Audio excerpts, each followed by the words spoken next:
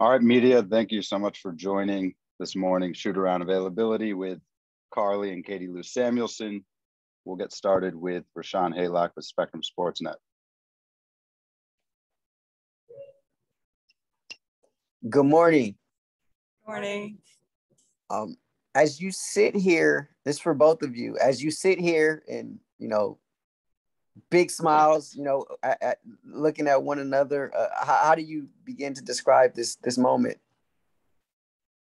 Yeah, I was telling Janae earlier, I had plans all summer to come watch this game because I knew Seattle was coming to play LA here for the 4th of July. And then I was probably going to travel back to Seattle with her to watch her next home game. But yeah, it's surreal, to be honest with you. I think we both have waited for a moment where it's been so close. Teams would match up with each other, and even a couple of years ago, WNBA, I think you joined a team the game after that they played my team, and so it's just crazy that it's finally happening. We're playing against each other. What was the competition like growing up, and had you ever played against one another in a 5-on-5 game previously in life? I really don't think ever. Obviously one-on-one, so it was pretty competitive. And we play against each other in practice, at our Spanish team, but never club, high school, college, never. This is the first time. What's mom and the rest of the family saying? They're just excited. They're happy to see us both at this level. I think it's just cool to kind of see us. I'm sure they'll be nervous watching the game on both sides. We'll go to Percy Allen with the Seattle Times. Awesome. Hey, just along those same lines, did you guys, when you were kids sort of growing up, did you think about these moments, dream about these moments? In high school, I think I pictured playing with you in college, and then we went in different directions, and then I never got the chance to play against you, but I never really envisioned myself in the WNBA until my senior year of college. So yeah, it's really surreal. Yeah, playing against each other kind of only came into my mindset once we were at different colleges, because clearly we were on each other's same team our whole childhood. And so once we were in college, we had so few opportunities where it almost worked out and it never did. Amna Subhan with the LA Daily News. Hey, Katie Lou, this question is for you. You've talked in the past about how Karlie's career has really just been all hustle and hard work. What have you learned from her the most in her professional career, especially this year?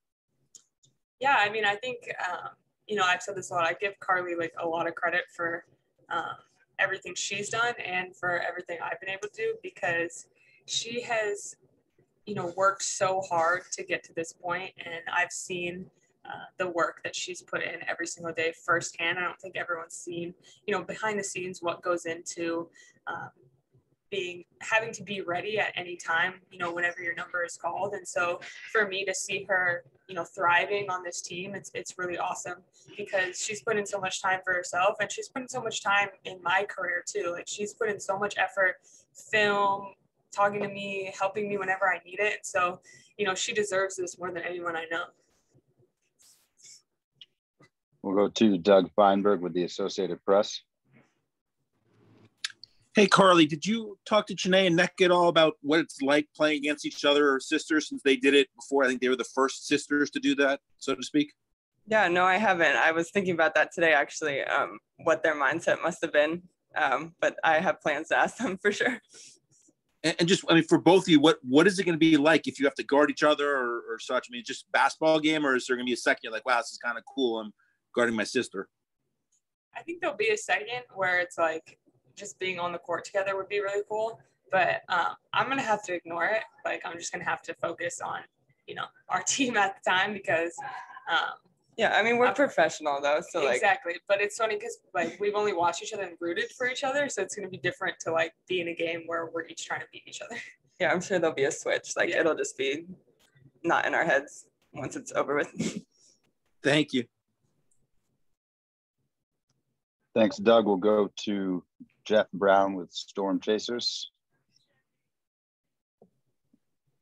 Hey, Karlie, I just talked to Katie Lou about this the other day, but what does it mean to you? I see you guys boosting each other up on social media and having that love and support of one another, to kind of go through this experience together and, to have a sister that's there for you and, during the ups, but also the downs, and kind of what does that all mean to you?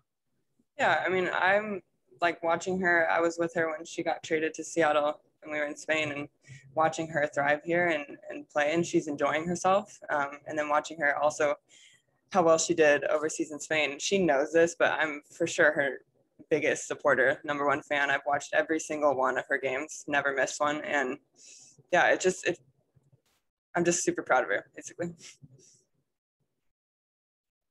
Kari Jones Jr. with the LA Sentinel.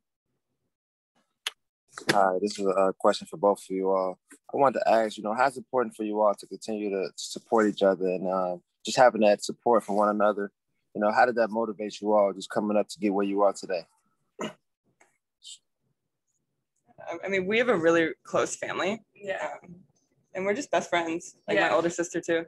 But honestly, like we played together for so long, and I think it's just seeing the behind the scenes, like I said earlier, like seeing how much we've each put into this together, separate, all that. It's just, having that person that knows exactly what you're going through and what you've been through, to help push you along. We can always go to each other whenever we're having low days, and it's someone that will really truly understand and wants nothing but the best for you. Thanks. Time for a couple more. Go to Rusha Brown with Spectrum Sportsnet. Good morning, ladies. We've seen in the NBA with the Curry family how the parents come out and they have split jerseys. Can we anticipate your parents wearing some split jerseys today, or how will they show their support for both your teams? My senior year of college, we were both in the Final Four. They had StanCon shirts, like Stanford and UConn split shirts. I don't think they made some today. Yeah, but they've definitely done that before. Yeah. Thanks. We'll go to Chris Camello with Nightcast Media. That's exactly the question. Can you guys hear me? No, we can, yeah. Okay, yeah, sorry about that. That was exactly the question I was going to ask, because the Weaver brothers had a split. Their parents made a split Dodgers and Angels jersey when they were competing against each other in the Freeway Series in baseball. So, yeah, just kind of capitalizing on that. What advice have your parents given you guys today, or what text messages or calls have you guys gotten about competing against one another? Obviously this might not be their first rodeo, but certainly on a bigger scale. Is there anything you could share with us on that? I think they just tell us the same thing they tell us every game. They always send us an encouraging message before, or at least me. I don't know if you get the same message. They, send something to us before every game. I think they're treating it like the same as well. I think it's just super exciting, but like Karlie said, we're both professional and we're gonna just have to play our game like we know how to play. Yeah. Also, I think if they made split shirts, it'd be pretty ugly colors together. Yeah, these don't look great right now. Time for one more today. We'll go to Gabby Ducharme with LASparks.com. Good morning, ladies. Happy 4th of July to you both.